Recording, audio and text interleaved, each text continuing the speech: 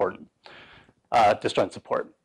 So then I draw the maximum volume surfaces that are connected to these bumpy time-like slices, and I can do the exact same sort of thing as I did as Matt Hedrick and Tadashi Takanagi did in their famous proof. You could take the later of the two surfaces and then form this. You can't really see it. There's like a crease down the middle here of this surface where these two surfaces intersect, and then you could take the earlier of the two surfaces and form this other creased surface. And of course, because these surfaces are creased, but the extremality equation is some differential equation in solution, this cannot be the solution to the extremal surface equation. There is a solution that is smooth. T equals 0, it's just flat in empty ADS. And you get this sort of lumpy, like smooth mountainous solution. And so you can immediately infer that these volumes actually obey inequality in the opposite order, because now these are maximal volumes. So this volume is larger than this, and this volume is larger than this, with the same boundary conditions. Yes? What does nesting mean exactly? It's not actually important for this. I can explain it if you want. It's literally just if I push forward in time on the boundary, then the maximum volume slices push forward in time in a way that they don't intersect, so that one nests inside the other. You get a foliation. I can explain it if you want. Yeah. That's not actually so important, except that it's interesting that this proof doesn't rely on that. But it is an interesting connection, I think, that is worth further study because it's also relevant for the QNEC. It is true. This was proven in the Couch, Eccles, Jacobson, and Nguyen paper. It is an interesting connection, I think. Right. So okay, so that suggests that we should be considering this this quantity here, the holographic volume susceptibility, which is I really just took the entropy and I replaced it with or what would have been the minimal area or the extremal area, and I replaced it with this maximal volume. And again, here what I'm doing is I'm taking perturbations of the boundary conditions and looking at time-like variations at disjoint points. And again, for the same reason that strong subadditivity showed that the susceptibility was negative, strong superadditivity shows that this thing is positive. Okay, wonderful. Okay, so what does that actually mean? So we can compute what this is in an example. So let's just do a really quick example. So you can just start with the ADS vacuum, and you can work perturbatively in the boundary stress tensor equivalently, and you can just put some gravitons in and work perturbatively in this H alpha beta perturbation. And we'll work in Pfefferman-Graham coordinates. I know it's bad to work in coordinates, but I think it's easiest to say this way. I should have written alpha beta here, not TT. Sorry about that. But this metric perturbation is, the leading component is related to the boundary stress tensor. Okay, great. So we'll describe the maximal volume slices that we're studying as some embedding equation for the time. And just to simplify the calculation, let's assume that t equals 0 is actually a solution to the maximal volume equation. So for example, at a moment of time symmetry. Okay, so now what do? We perturb the boundary conditions at the boundary, specify that, and then expand the volume functional around t equals 0. And so you vary the metric. Basically, the metric is a function of the time coordinate, so you can expand this time coordinate in powers of the perturbation. Okay, and obviously on the equations of motion, the linear term vanishes, and then the second order term is the guy that we're most interested in, and notice that it is correctly going to localize to the boundary, and that's just, Hamilton-Jacobi theory. So this is roughly going to turn into the variation of the conjugate momentum to t on the boundary. Okay, so we don't have time to do algebra, so this is what you get. So I've defined some new quantities here. Rho is the time stress tensor, which is picked out again because we're working on a maximal volume slice. Define some propagators. Capital G is a bulk propagator. Lowercase g is a bulk boundary propagator, and you have to regulate the volume somehow. So we put in a cutoff, and what you find is that there's this nice splitting into diagonal and off-diagonal terms, not that surprising, but does have a nice structure. So the diagonal stuff is this stuff in blue, so this first term. You can see that there's some leading order term which is independent of the energy density, and then some small shift due to the presence of energy. And then there's this off-diagonal term here, which involves an integral over the bulk. In the way that I've computed it, it's a little bit inelegant, but so it's a little bit unclear now what to do with this result, except to say that, okay, so I know this thing is positive. So I could just take this positive thing, and I can integrate it over one of the variables, say y1. And when I do that, I know that this thing's going to be positive. And what you get is you integrate by parts. One of these becomes a bulk boundary propagator. I integrate over that. That gives me a delta function, and it turns out to localize. At least this leading order contribution localizes and just gives you a contribution from the energy density. Okay, so I don't know what community you guys are from, but if you're from my community, this result should be really worrying. Okay, so I've been telling people in basically almost every talk that I've given that in quantum field theory there always exist states which violate not only the weak energy condition, which we can live without, but the null energy condition, which is implied by the weak energy condition. Here I'm saying in these states that I've studied that I could show that the weak energy condition is true. Okay, so what's the usual set of examples that you give for negative energy densities? Well, there's reflections off of moving mirrors, Hawking radiation near the horizon of an evaporating black hole. There has to be negative energy density so that we can violate Hawking's area theorem. And the Casimir effect is another famous example of negative energy density. Okay, so at least these first two examples aren't immediately worrying from the example we just did. Those are dynamical situations. It's non-trivial to check if our calculation is compatible with them because I assumed a moment of time symmetry. The Casimir effect, though, is initially kind of worrying for me because it seems like a static situation where we seem to have derived the wrong result. Okay. You have to, of course, check a little more carefully here. Now, if you really want to get the Casimir effect, you have to, do some conformal transformation, for example, and then you get an anomalous transformation of the stress tensor, and that anomalous term can violate the weak energy condition, famously.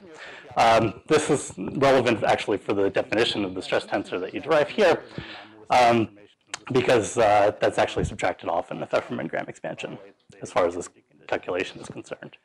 So unfortunately, this calculation doesn't rule out something that I know is there, or fortunately, actually.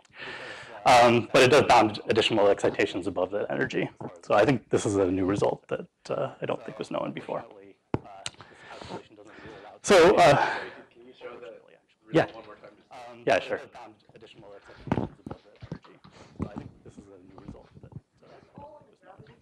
Yes. So it's not a statement about No, it's only a statement about holographic theories. That's correct. But do you secretly think it's true in all quantum field theory? I haven't given that question enough thought. That was true for the QNEC, right? That was true for the QNEC. Sure, I'll conjecture that today. You should. That way it's true. It costs nothing to conjecture. Right. I haven't given that question enough thought. to make this exception for Casimir. That was true for the QNEC. Sure, I'll conjecture that today. Yeah, so the exception for Casimir energy, right? So here I need to sort of take the cutoff to 0. So I need to sort of be working in this. In here, actually this calculation was done in like a flat space, flat boundary. So there'd be additional terms here for like curved boundaries, and you can try to get around that. You can try to work on a conformally flat background by just taking a conformal transformation, but then the anomalous piece is subtracted off in this inequality, so you don't derive a contradiction with the Casimir effect.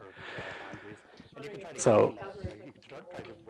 Formally flat background by just taking a conformal transformation, but then the anomalous piece is subtracted off in this inequality. So you don't derive When you're saying the TTT that you have is relative to some other contributions that get subtracted off.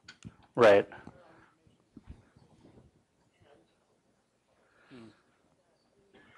So certainly in any case where I guess I start with a a flat plane and then try to do conformal transformations off of the, off of a flat plane, or off of a flat space, then I would expect that something like this should be true generally. More generally, yeah, you'd have to actually go through the calculation of whatever the maximal volume slices, whatever the actual maximal volume susceptibility MVS is. Okay, so that was the quantitative portion of the evening. I'll just give a brief summary since I don't have a lot of time. This is some interesting quantity, which I think is worth studying further. We saw that strong superadditivity implied the positivity of this quantity, and it leads to an interesting geometrical proof of the weak energy condition in these sort of symmetric perturbative cases. So when we initiated this project, we were hoping for a relationship with the energy positivity relations of these guys, Lashkari, Leonoguri, Stoika, and Ramstonk. I think it's very promising, but we haven't completed that calculation. Another obvious thing to do is to study these diagonal terms that show up in the calculation, like the QNEC. Like I said, nesting near the boundary was important for the proof of the QNEC, and this obeys similar properties, so I expect there's something interesting to be said. We also know now that maximal volume slices are related to boundary symplectic forms. It would be interesting to study that relationship, and maybe to derive some bounds on energy density in weak gravity scenarios in Randall-Sundrum sort of setups, where there's some weak gravity induced on some brane that's somewhere in the bulk. Okay, thank you. Thank you very much. Questions? Comments? Okay, thank you. Yes. I guess, is there some volume version of this MMI thing that people do for entanglement holographically? Of MMI, I'm not sure about that, maybe. I'd have to think about that. Yeah, right. You can actually even just study what MMI gives you in sort of an infinitesimal sense. I'm not sure how well this has been studied also, just studying, normal MMI, but infinitesimal versions of it. I don't know enough to say right now.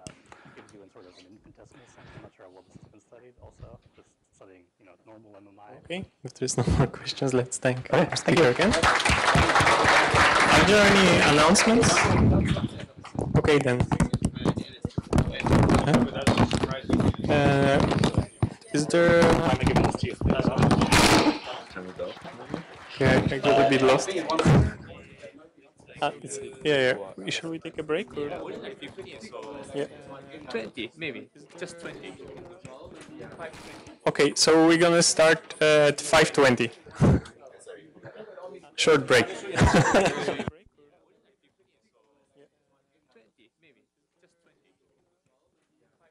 Okay, so we're gonna start at 5:20. Short break.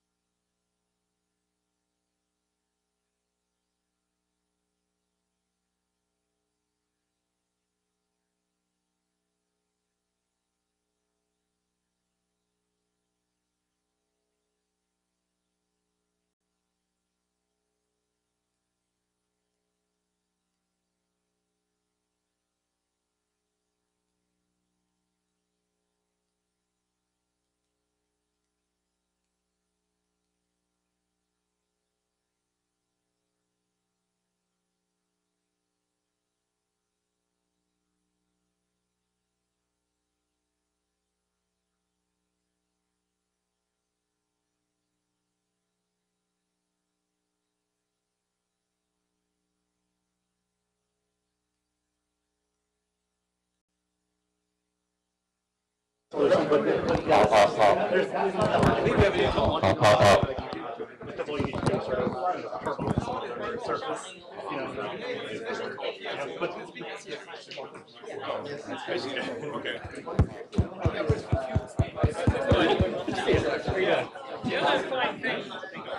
saw your name on the list. I think the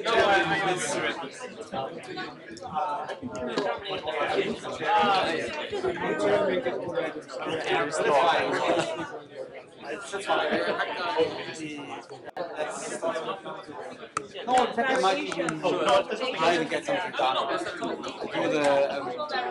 Do the skills and wife trick.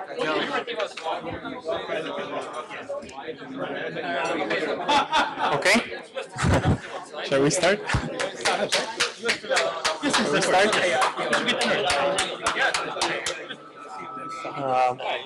Okay. Actually, I don't have this. Yeah. So in that case, we just go directly. So in theory case,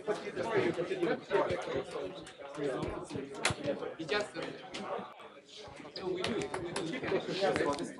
Okay, so in the last talk of today, Tomoyuki Morimaya will tell us about fine-grained quantum supremacy. Okay, thank you for the introduction. So my name is Tomoyuki Morimaya from here, and today I'm going to talk about fine-grained quantum supremacy. And this is a joint work with Suguru Tamaki of Hyogo University, and for details, please see these papers. So this talk is about quantum computing. So people believe quantum computing is faster than classical computing, but in terms of complexity theory, this is a still open problem. So this morning, Thomas explained these complexity classes, and P is a class of problems which can be efficiently solved with classical deterministic computer. And this is a probabilistic version, and this is quantum version. And this P space is a class of problems which can be solved with efficient memory. Okay? And in terms of this complexity theory, quantum computing is faster than classical computing means BQP is not equal to BPP, but this is not yet shown. And actually, people believe that showing this is very difficult because if you can show this, then you can show P is not equal to P space, which is one of the long-standing open question in classical complexity theory. That said, there are many evidence that suggest that quantum computing is really faster than classical computing. And these results are categorized into the following three types. So one approach is just you construct some concrete quantum algorithm and you show that this algorithm is faster than known-best classical algorithm, okay?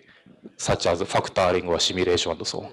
And this is one advantage of this approach is useful, so somehow useful because these algorithms can solve some useful problem in realistic world, okay? But one advantage is you are not sure whether these problems are really hard for classical. So maybe you know that recently there are some quantum-inspired classical algorithm for some problems. So this means maybe best known classical algorithm might be updated in the future. Okay. And second approach is query complexity. So this means you consider some part of your computing as subroutine, and just you count the number of queries to the subroutine, and you show that the number of query is fewer than classical correspondence. So for example, Simon's algorithm and Grover's algorithm are famous examples. And again, they are somehow useful because these algorithms are used in many applications of quantum algorithms. Okay? And another advantage is you can rigorously show the difference between quantum and classical. So this means you can show that quantum is really faster than classical. But one disadvantage is because you consider oracles, subroutines. So this is not the real-time complexity. Okay? And the third approach, which is the main subject of this talk, is sampling or quantum supremacy. And in this approach, we consider some weak machines like boson sampling, IQP, DQC, which I will explain later. And we show that these machines cannot be classically simulated. Okay? And one advantage is we can show quantum advantage of these models based on some strong conjecture in classical complexity theory. Okay? And another advantage is we don't need any universal machine. Just some sub-universal weak machines are enough to show this type of quantum advantage. The one disadvantage is we don't know any useful application because just we sample output of quantum computing, so we don't know whether how we can use this sampling to realistic application.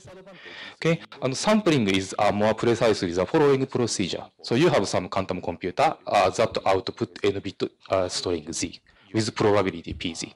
Okay, and I say that this quantum machine is classically simulated, sampled in time t, if there exists some classical probabilistic t-time algorithm that output n-bit string z with probability qz.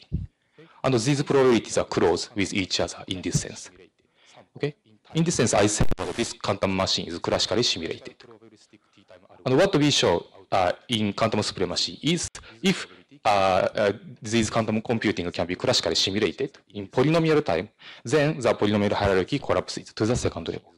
And this polynomial hierarchy is some generalization of NP. So NP is explained in today's Thomas lecture. And this polynomial hierarchy is some kind of generalization of NP. And people believe that collapse of pH will not happen.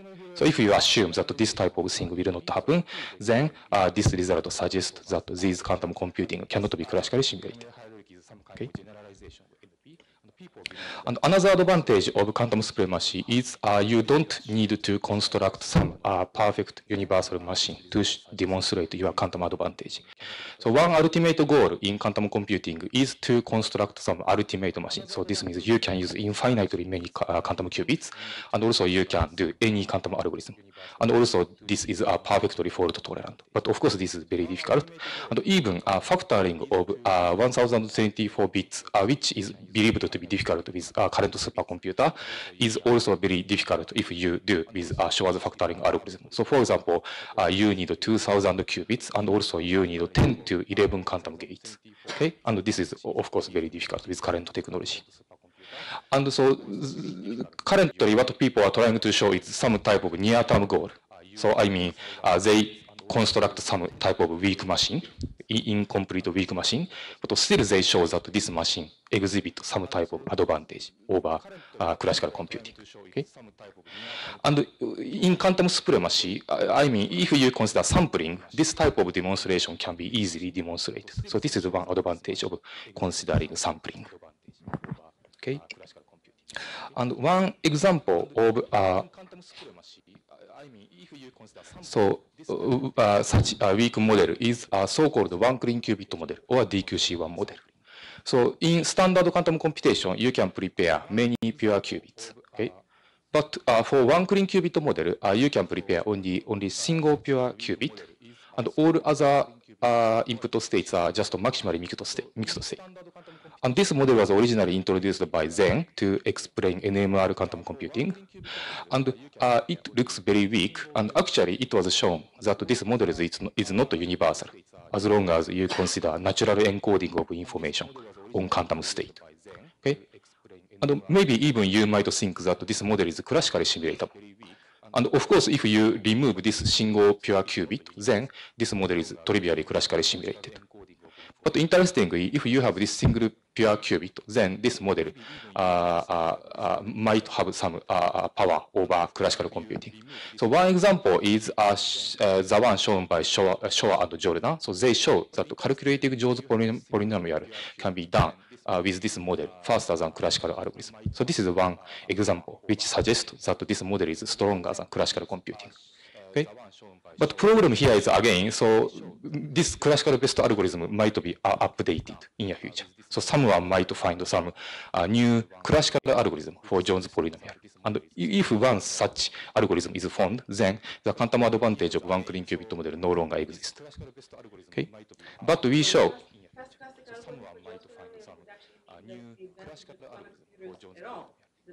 if one such algorithm is found, then the quantum advantage of one clean qubit model no longer exists. Okay. But we show. So you mean some calculation of Jones polynomial is BQP hard and so on? Yeah. Actually, so actually there are many types of approximation of Jones polynomial, and some of them are BQP complete, and some of them can be done one clean qubit model. So actually it is known whether BQP is equal to DQC1 class. So anyway, okay. So we show that one clean qubit model cannot be classically simulated unless polynomial hierarchies collapse to the second level. And this collapse is not believed to happen. So this result suggests that you cannot classically simulate this one clean qubit model. Okay. And another example which we studied is a so-called HC1Q model. So here you apply many Hadamard gate, and then you apply some classical circuit. Okay, and again you apply some Hadamard gate.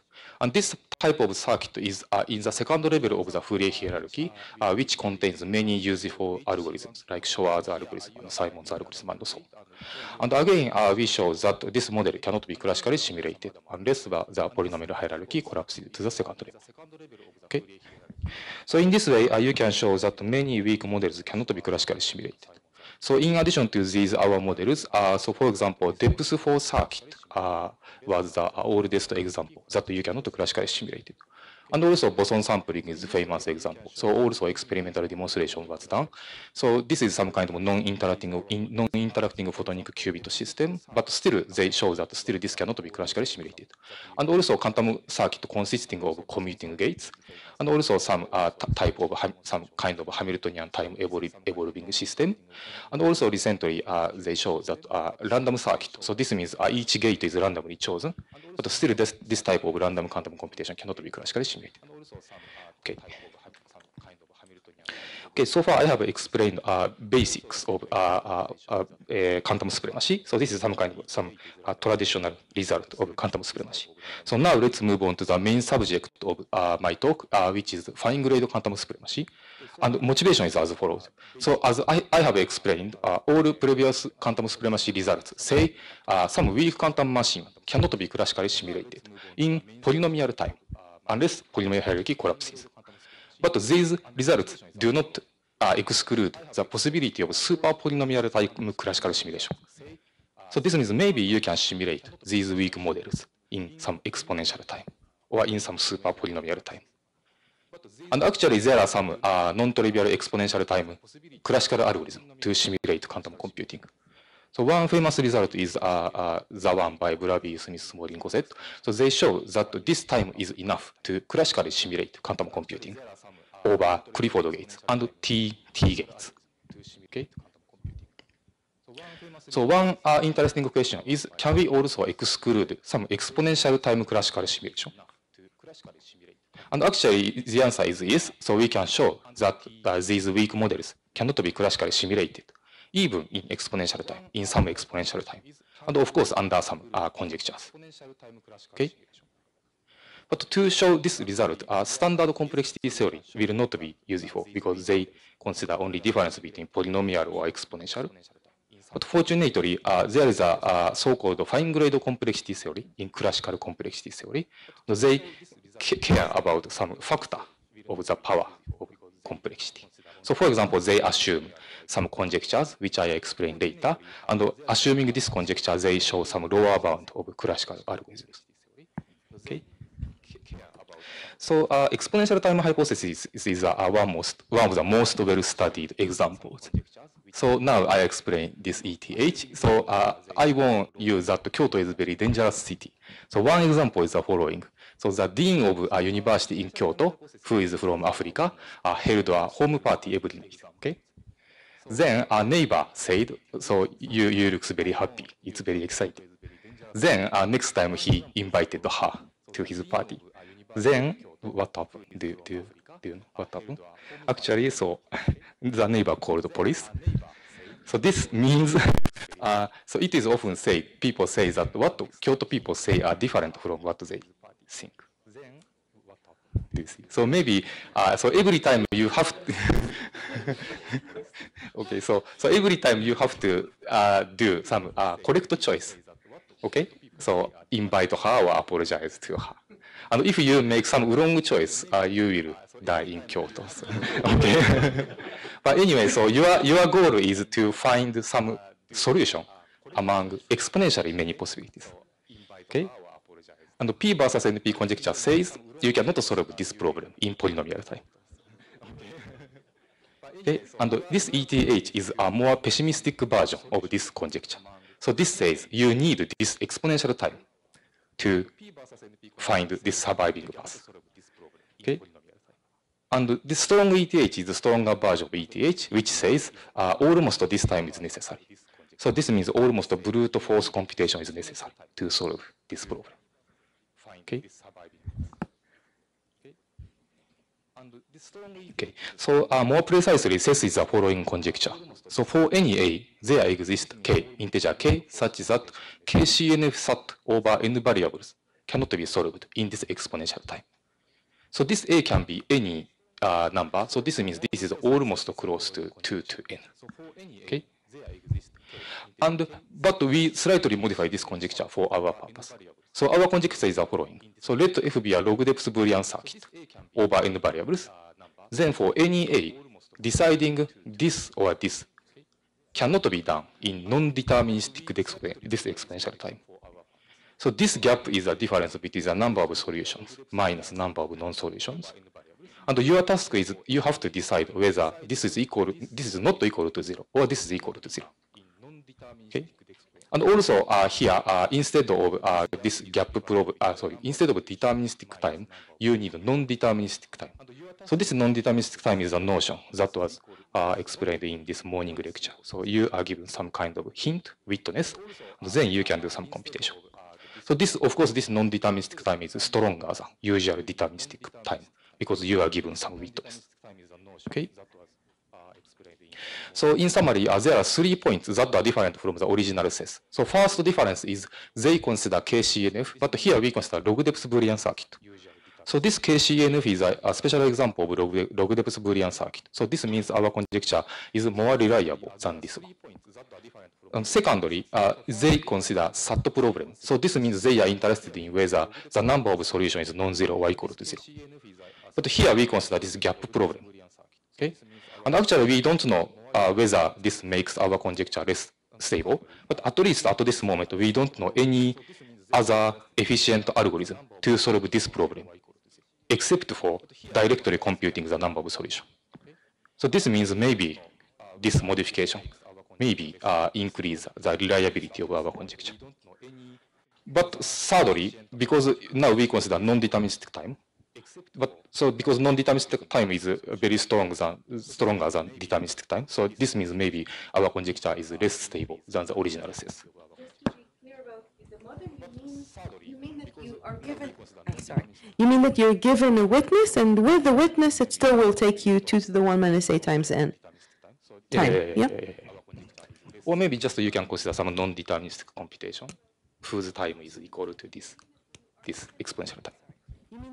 Okay, so anyway, so at least at this moment, we don't know any counterexample to this conjecture. So just let's assume the correctness of this conjecture. Okay, then I can show that one clean qubit model, n qubit one clean qubit model, cannot be classically simulated in this exponential time. Okay. So this means in previous quantum supremacy result, we show that one clean qubit model cannot be classically simulated in polynomial time. But now our result says one clean qubit model cannot be classically simulated in exponential time, even in exponential time. Okay? And for simplicity, here I consider only one clean qubit model, but a similar technique can be used for other sub-universal models, such as HC1Q model, and so on. Okay. Okay, so just I quickly explain the idea of my proof. So it is known that any log depth Boolean circuit F can be computed with this circuit. So you have n input qubits and one single working qubit. And by doing a control operation, you can compute this F. Okay? And by using this circuit, I can construct a quantum circuit V that satisfies this relation. Okay? So this is very easy. Just first you apply Adamar, and then you apply this circuit, and again you apply Adamar. And then finally you apply Z here. Then this quantity is equal to this. Okay? And from this V, I construct the following DQC1 model. Okay? Then by direct computation, you can show that acceptance probability of this one clean qubit model satisfies this relation. So if gap of f is not equal to 0, then your acceptance probability is positive. And if this is equal to 0, then your acceptance probability is equal to 0. Okay? So now assume that this quantum acceptance probability can be classically simulated in this time, in this exponential time. So this means there exists some classical this time machine that accepts with this probability such that this is satisfied. So this is just a definition of my classical simulation. Okay, but then if gap of f is not equal to 0, then classical acceptance probability is positive. But if this is equal to 0, then classical acceptance probability is equal to 0. Okay, so this means I have a non-deterministic this time algorithm that can solve this decision problem. But this contradicts to the conjecture, which I explained. Therefore, you cannot classically simulate this machine. Okay. Okay, and so far I have explained a strong exponential time hypothesis, but actually there are many other fine-grained conjectures. And one well-studied conjecture is so-called orthogonal vector. So here you are given some set of vectors. And your task is you have to decide whether there exists some pair of vectors that are orthogonal with each other. Okay? And again, I slightly modify the original orthogonal vector conjecture. So instead of deterministic time, now I consider non-deterministic time. And also instead of the SAT type problem, I consider this gap type problem. So this is a number of orthogonal vectors, and this is a number of non-orthogonal vectors. And your task is you have to decide whether this gap is not equal to 0 or equal to 0. Okay? Again, assuming this conjecture, I can show that several quantum computing models, including DQC1, HC1Q, cannot be classically simulated in this exponential time. Okay? And one important point is this orthogonal vector is derived from CES. So this means even if CES is refuted, orthogonal vector could survive, could still survive. Okay. So just the proof is the same as the previous one. So just I construct some quantum circuit that satisfies this relation. And then again, I assume that this quantum probability is classically simulated. Then this means I can solve the orthogonal vector problem in this time, which is contradiction. Okay. Okay, and so another conjecture often studied is so-called three-sum. So you are given a set of integers, and you have to decide whether there exists a triple of integers whose sum is equal to 0 or not. And again, we consider this gap version. So difference between the number of good triple minus number of bad triple, and also non-deterministic time. Okay. Then I can show that quantum computing models, weak quantum computing models, cannot be classically simulated in this exponential time. Okay. And the important point is no relation is known between CES and three-sum. So this means even if CES is refuted, still three-sum could survive. Okay. So proof is the same. So just I will skip. Okay, so far I have explained n scaling. So n is a number of qubits. So this means I'm interested in the complexity, time complexity of classical simulation of quantum computing in terms of number of qubits n. Okay. But another interesting scaling is T scaling. So Clifford gate and T gates are known to be universal. So T is this gate. Okay. And people often say that Clifford is easy, but T is difficult. So this means fault-tolerant implementation of Clifford gate is easy, but that for T gate is difficult. So people believe that near-term machine will be dominated by Clifford gates. So you have many Clifford gates, and few of them will be T gates. And in this case, if you want to classically simulate this machine, then you are interested in the T scaling. So you are interested in how the time complexity grows in terms of T gate. Okay? And if you consider this type of T scaling complexity, there are some results. And one trivial upper bound is this time. So of course, by doing brute force computation, you can compute. You can simulate your quantum computing in this exponential time. And another trivial lower bound is this polynomial time. So assuming BQP is not equal to BPP, of course you cannot simulate in this polynomial time.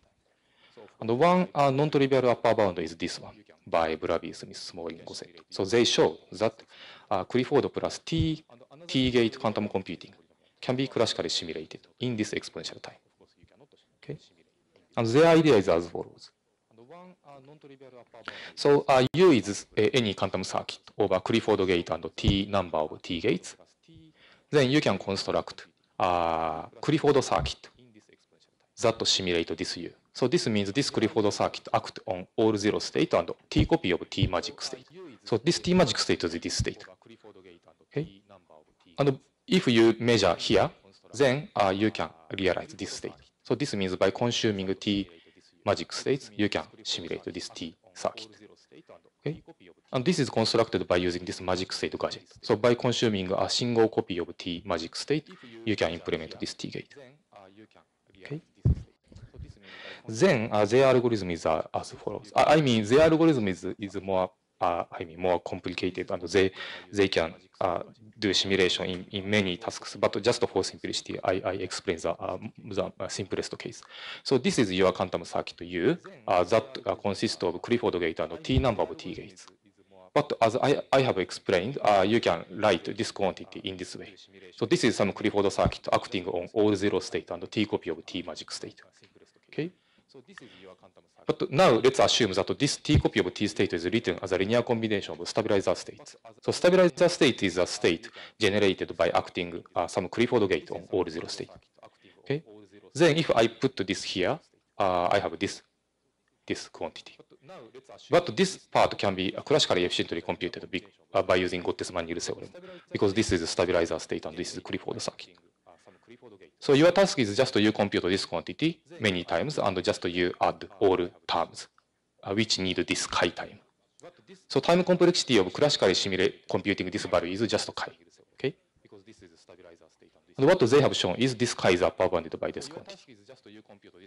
So therefore, in this time, you can compute this value. So this means you can classically simulate your quantum computer.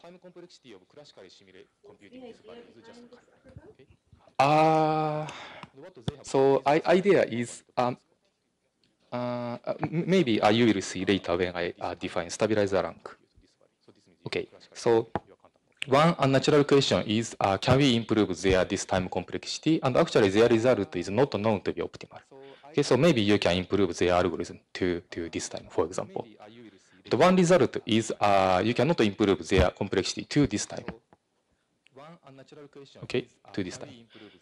So I mean, if ETH is true, then Clifford plus TT gate quantum computing cannot be classically simulated in this time. Okay, but I have two notions. So firstly, ETH is this conjecture.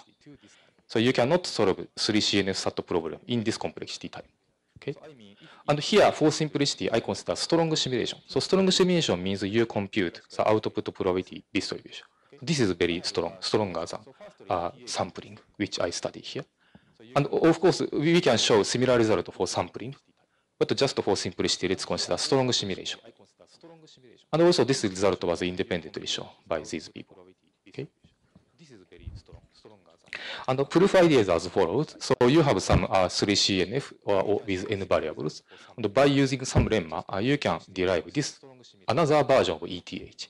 So now here, a number of variable n is replaced with number of clauses m. Okay, you can change this in this way. So now this f is a 3CNF with m clauses. So this means you have two m AND gates and m minus 1 OR gates. Okay, and if you simulate this reversibly, each AND and OR gate can be simulated by using Toffoli gate. So this means you need this number of Toffoli gates. Okay, and each Toffoli gate can be simulated by using 7 T gates. So finally, you have this number of T gates. So in summary, you can construct a unitary circuit such that this is equal to this one, number of solutions. And also this U consists of Clifford gates and this T number of T gates. Okay. And now assume that you can compute this quantity in this time. Okay. But this T is equal to so order of T is equal to the order of M. So this means you can compute this quantity in this time. But this means you can compute this quantity in this time, which contradicts to ETH. Now assume that you can compute this quantity in this time. Okay, so now I explain stabilizer rank conjecture. So stabilizer rank is some type of measure to quantify magicness or non-stabilizerness of your state. So stabilizer rank is defined in the following way. So given state of psi, you write your state as a linear combination of stabilizer state with complex coefficients. Okay, and stabilizer rank is a minimum integer k, such that this is satisfied. Okay, and they show that this stabilizer rank is upper bounded by this quantity. Okay, and so this is why their time complexities come from this. And maybe later I can explain why this is derived. But anyway, just let me continue. And one known best lower bound is this one. This is not strong. This is only square root of t. Okay, and they conjecture that this stabilizer rank of t copy of t magic state is lower bounded by this exponential quantity. So this is so-called stabilizer rank conjecture. But actually, if you assume ETH, you can show this stabilizer rank conjecture. Okay, and the idea is the same as I explained. If you can, so if stabilizer rank is smaller than this quantity, then you can compute this quantity very fast, which means you can violate ETH. The one technical problem is here I assume that this C and this phi are efficiently computable given J. And the reason why I need this is when you compute this quantity must be efficiently computable. And also this state must be efficiently constructed. Otherwise, I cannot compute this quantity in polynomial time. Okay? But here, in the definition of stabilizer rank, they don't assume anything about the complexity of them. So maybe there exists some nice decomposition, but they might be very difficult to compute. Okay? But still, if you assume non-uniform ETH, you can show the stabilizer rank conjecture. So idea is now this C and this phi is given as advice. Okay? So this means so you are given this value and this value as advice. So maybe their complexity is very high, but still they are given as advice. Then you can compute this quantity by using Gottesman-Neal, and then you can compute this quantity in this chi time. Okay. The one technical difficulty is we have to show that this C can be advised. So this means the size to describe this is upper bounded by some exponential value. Otherwise, this cannot be advised. But by doing some computation, we show that actually this can be advised. Okay, so and also another interesting scaling is H scaling. So it is known that Adamar plus classical gates are universal. But classical gates are of course classical. So this means H is some type of resource of quantum speedup. And then, so we are also interested in classical complexity of classical simulation in terms of H counting. And we show that if the Sesselreich conjecture is true, then we need this time to simulate Adamar plus Toffoli quantum computing. Okay. Okay, so this is a summary of my talk. So P is not equal to NP is one conjecture in classical complexity theory. And if you generalize, so in this morning, Thomas explained IP stuff, and IP is one generalization of NP, but another generalization is polynomial hierarchy, or this ETH, and so on. And so this PH will not collapse with one generalization, P is not equal to NP. And if you assume this, then you can show that these models cannot be classically simulated. And these are some traditional results of quantum supremacy.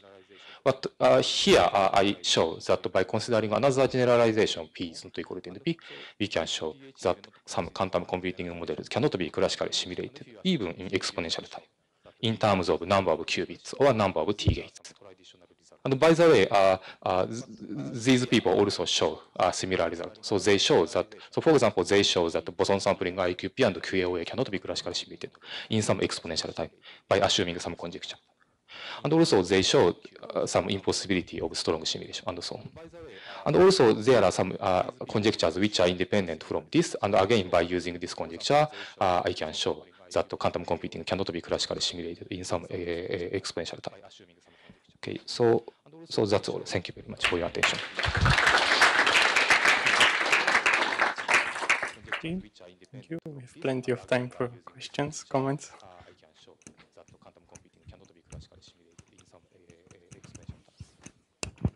So you define this quantity chi or in terms of decomposition of your T state. Can we understand this this chi in terms of some physical way, like entanglement or complexity? So some quantity which we can, I mean, count some number. I mean, So rather than so motivation of introducing this type of quantity is we want to measure how you can gain. I mean, this is some example of resource theory. So in our resource theory, so for Clifford gate is free resource, but if you have some this resource state or T state, then you can gain the quantum speed up. And just we want to quantify how much resource we need to achieve quantum speed up and so on. And actually, in addition to the stabilizer rank, we have many other measures like robustness of magic and mana and so on. So maybe, I don't know how this is related to entanglement, but this is another example of resource theory. So entanglement is one example of resource theory, and also you have some thermodynamics is another example of resource theory, but this is another example of resource theory. Is it interesting to see this quantity in quantum many-body system? I don't know how this is related to entanglement. Does this play some interesting role in spin system? I don't know any example. Because it's if you know. basis dependent. I don't know any paper where you compute this type of thing in condensed matter example. If you know, I don't know. Maybe just a generalization. Thanks. Maybe just as a generalization of your question, one can define, instead of the stabilizer rank, the polynomial rank or something like that, which would be a sum of states which are, all of them are easy to generate in polynomial time by quantum circuits. So in some sense, these would be states of low entanglement or of some low complexity of entanglement. And then you ask how many states you need, how many such states you need to express that state. So that could be, I don't know, that could be relate to your question. I don't know the answer. I don't know anything about that. But this is a very important point. So actually, recently, Josa and his collaborators uploaded a paper which says match gate is classically simulated, but if you have some 4-qubit GHZ state as a resource, so then you can perform universal quantum computation. So in this case, free resource is a match gate circuit, and resource state is a 4-qubit GHZ state. So as Dorit suggested, we have some many generalizations. And also, I can just quickly explain how this stabilizer rank is derived. Free resource is a match gate circuit, and resource state is a 4-qubit GHZ state. So idea is as follows. So first, they show that this chi of 6 is upper bound by 7. So just by doing try and error, they show this relation. Okay. Then you can show that T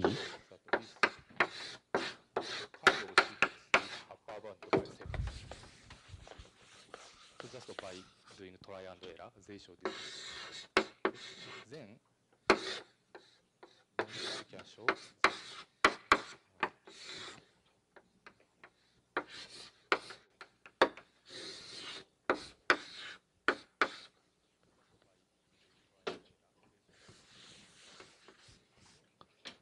and this is actually equal to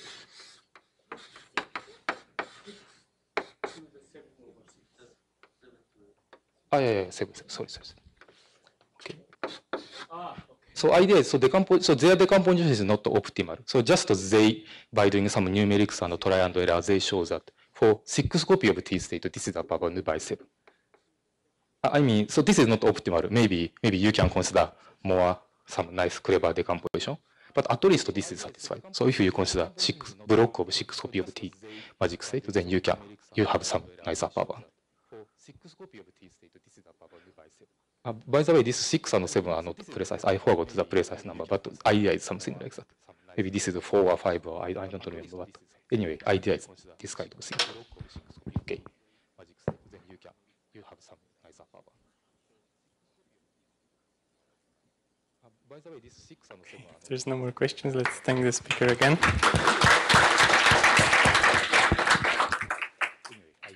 There's no announcements. Then see you tomorrow.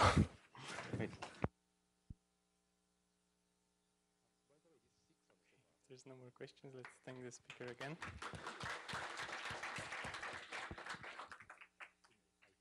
There's no announcements. Then see you tomorrow.